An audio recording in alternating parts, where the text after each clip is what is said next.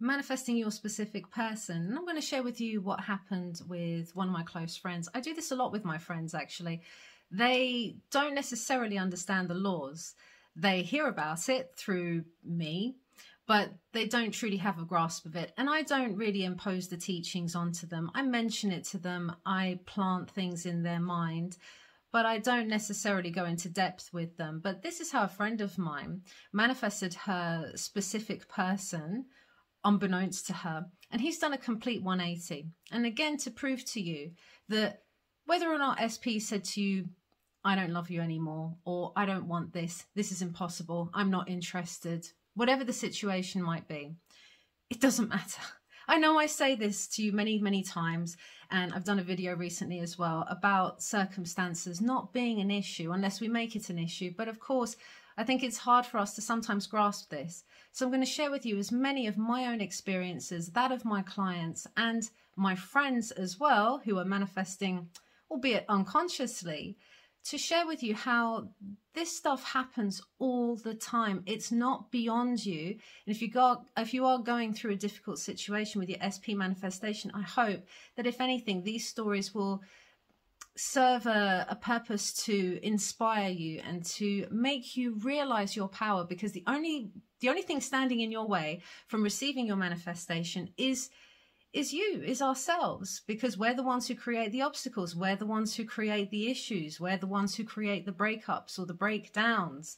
So I'm going to share with you my friend's situation, what happened and how she got her specific person coming in extremely hot and heavy. So stay tuned.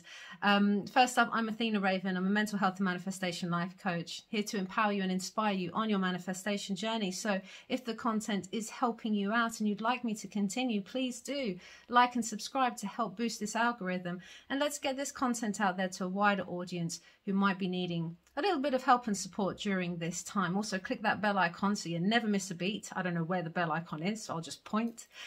And I love and appreciate all of you guys for being here. So with regards to my friend, I have asked her, by the way, I'm not sharing this behind her back, but I'm not going to go into too much detail again. I like to protect people's privacy. But what I will state is that she, like a lot of my clients, like a lot of us, has come from a really bad, she had a really horrific breakup a couple of years ago now. But the thing is, because it was so bad, it really affected her trust in relationships going forward. I can't say that her self-esteem was always the best. And although I can see what happened that broke down that relationship, I'm not bringing it up to her too much. Like I say, she doesn't understand the laws, or if I talk to her about everyone is yourself pushed out and how people mirror you, it would just go over her head.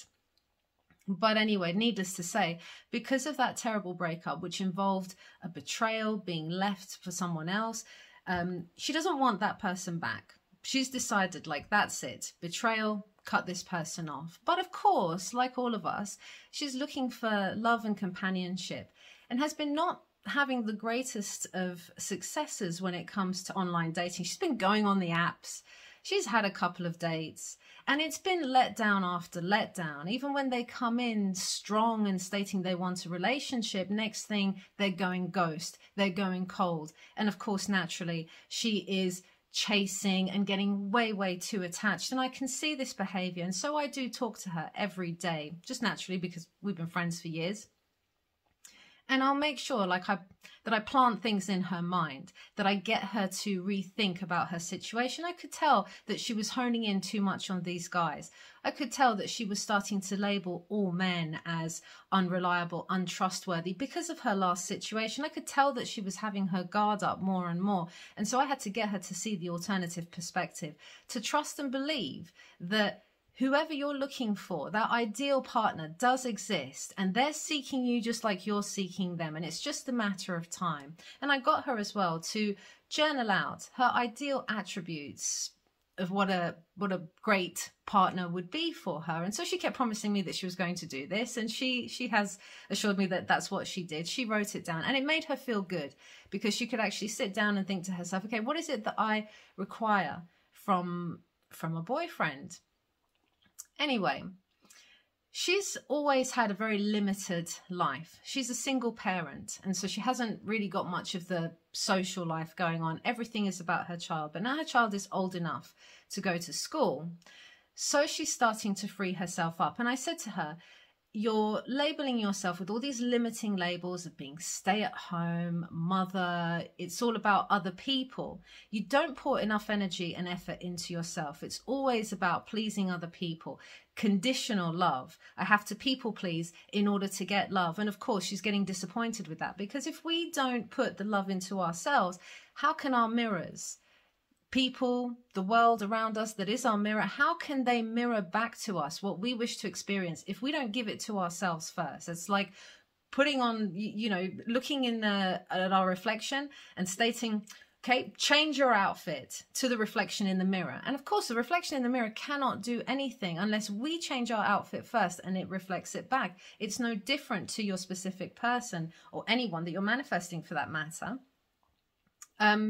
So I had to get her to pour the energy and attention into herself, to shape her self-concept into something else. And so she did, as the daughter was going to school. So it freed herself up from these limiting labels that she imposed upon herself. She started going out more and seeing other friends that she hadn't seen for a while, as well as myself, of course.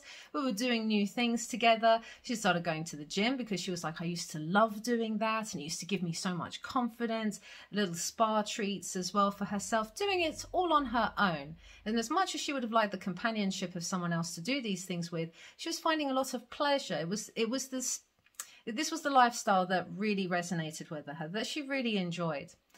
Anyway, suddenly from these dating apps, she matches with someone who she used to work with and a couple of other people, and they're having conversations. And this time, instead of it dwindling off into nothing or just getting matched and then getting unmatched again, I think those of you who are on dating sites, maybe you've experienced this as well. It's actually not the easiest way to meet people as you would think, who seem to be saturated with choice, but no one makes the effort to really converse over these apps. So she's like chatting to these people, and she met someone she worked with before. There was another guy.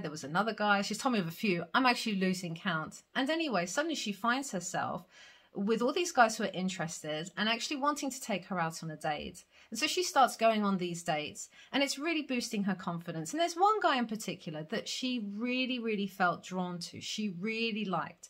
And of course, she fell back into the needy. As soon as he came in, she latched on and she was like, oh my goodness, I really like him so much. And after that first date, which seemed to go so well, he then messages her and says he's not really interested, that he's changed his mind about this whole thing. And so I said to her, don't be disheartened. I said, I know that he's going to come back. He's going to regret his decision and he's going to come back. I decided it for her. And she accepted that as well, because she felt that they had a real connection. Of all these others that she was chatting to and dating, even the person that she used to work with, it just wasn't the same sort of chemistry. She met up with them. It was lovely. It was great to get this attention, but it just wasn't right. You know when it's right, don't you? When you meet that person, you just have that instant click. That's what she had. And so she continues working on herself, feeling good. She doesn't really know that she's actually working on herself per se. She was just doing the stuff that she loved. Remember, she's unconsciously manifesting this outcome, but she had accepted what was on her checklist. And she had accepted as well that he was going to come back, because I said so too. And she just got on with things and didn't linger on it too much like she would in the past. She would linger on these guys ghosting her, and she would start to question herself and put herself down even more. This time was different. This time I did not allow her to do that. She didn't allow herself to do that, and she carried on doing the stuff that she loves, even taking on a couple of courses as well, and looking forward to what kind of work she would love to do. So her life is starting to change quite a lot.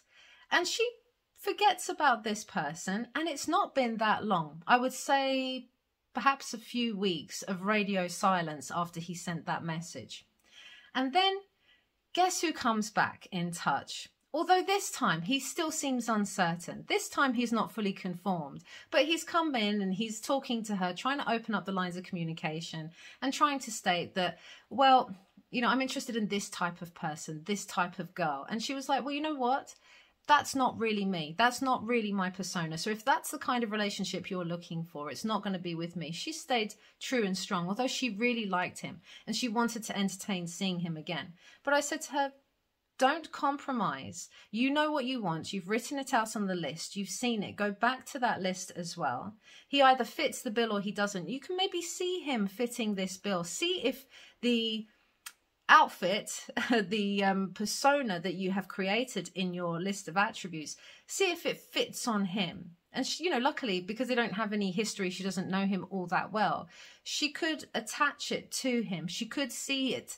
She could see it happening, and she would say to me as well, yeah, I could see him being this way. And there was stuff that he said that I could see that he would be a doting father, and I could see that he's got these wonderful attributes and could be generous and reliable. I can see that. Okay, he let me down, but I'm not going to allow it to cloud my judgment of him. And so, again, he dwindles off a little bit. And then this, I think it was like, yesterday or the day before or something like that, she said, you know, he's coming back in all hot and heavy, and he's stating that he's got all these regrets, that he regrets what he said, that he totally wants to disregard what he said before, that actually that's not the type of girl he's looking for, that really it's her. He doesn't know what he was thinking. He really regrets it. She sort of screenshotted his message as well, and he's just like, I'm so sorry. I hope that we can work things out. And of course she's forgiving, and she's like, yep, that's fine. Let's meet up. And so they arranged to meet up. And if anything, I mean, I've never known, like, it's such a drastic turnaround, whereby today they had their date and she's been messaging me, and he's gone completely the opposite way. You see, for fun, we used to always joke as well that her ideal partner would basically be the male version of me.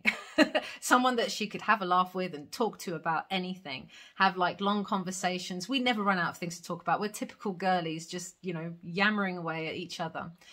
Someone who was into spirituality and that kind of thing. Because although that she doesn't know too much about it, she is open and she is interested in all of that stuff. And she wanted someone that she could also introduce to her friends, that would get on with her best friends, i.e. me.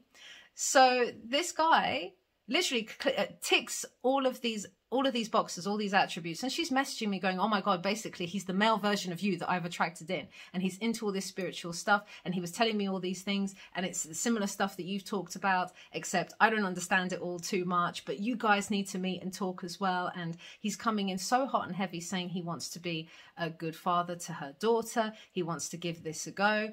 And he really does see them becoming a serious relationship. Like, he is ready. He is ready to commit. He knows what he wants. And he absolutely adores her energy and wants to just keep on getting to know her. So they had a date earlier today. They had another date this evening. They met up again this evening, and she's messaging saying, oh my goodness, it's just incredible. He's just completely turned around and he just ticks all of the boxes.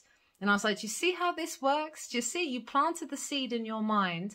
You didn't obsess about it. You didn't put your focus on it. You got on with your life. You were dating other people. You were enjoying the attention of other people. That's why when clients say to me, oh, I've heard from other coaches that if you're living in the end, you're manifesting a specific person, you're living in the end, living as if they're here, then surely I can't date. That would be like cheating on my SP. No, this is not what living in the end is all about, by the way. And I'll do another video with regards to what living in the end actually means with regards to your specific person manifestation. But essentially, you've accepted your desire is yours. Or what are you going to do in the meantime? Just pretend and be delusional that it's here and put your whole life on hold? Absolutely not. You're going to date. You're going to meet people. You're going to go out. You're going to continue to develop yourself as a human being. God knows I did. I dated someone else when I was manifesting my specific person, and it was actually all part of the bridge. So the fact that she was just getting on with things and dating other people, she started to feel more confident. She started to find out who she was. She started to feel better just as a woman, feeling attractive again, because don't forget, she had that horrific breakup, smashed her confidence to pieces. If you knew what this person did and how it went, it was awful. And it took her a long time to get over that. But now things are moving in the right direction, particularly with this guy that she really had her heart set on. They had that real chemistry, and so she was extremely disappointed when it seemingly broke down. But this is what I mean about perseverance. Even when your SP comes in and say they're not fully conformed, persevere anyway, because you create the outcome. They might not come in and be your knight in shining armor from the get-go. So what? It doesn't matter. There's always a reason for it, and it's always perfect. But they will turn around. They can turn around. I've seen it happen too many times, and I had to share this with you guys, just, you know, to again further run it in, further sort of bring it home that it's possible for her. It's possible for anyone. You don't even have to know how to use the law to manifest this stuff in. But I've been guiding her. I just knew anyway it was going to happen, and so there it is. So I'm sending you guys all the love in the world, and I really hope this served to inspire you on your journey. Never give up, okay? Don't give up on your desires. You deserve to have whatever it is that your heart wants. Okay, I'm sending you guys loads of love, and I'll see you in the next video.